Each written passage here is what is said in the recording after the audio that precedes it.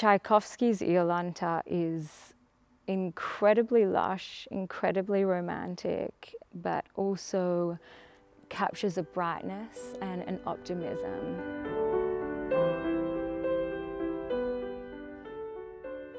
I'm Elena Perroni. I'm from Perth, Western Australia, and I'm about to make my debut here at His Majesty's Theatre in Iolanta by Tchaikovsky this April.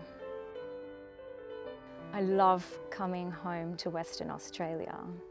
There are so many things that you don't realise until you're in this beautiful state. One of them being the first thing that you experience coming out of that airport is the scent of eucalyptus, which I think is awesome.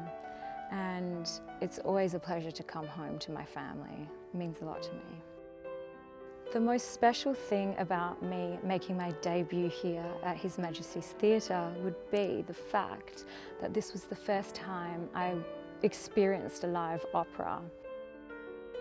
Iolanta is about a young princess who is blind and doesn't know it, and through the course of the opera we see her journey unfold and how she sees a whole new world by the end of it.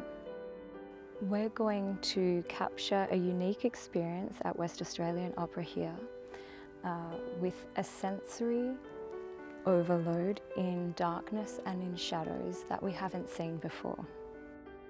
I'm most excited to perform for my family, whom I have left for the last 10 years to set on my journey of opera, and to prove to them I haven't been slacking off for the last 10 years.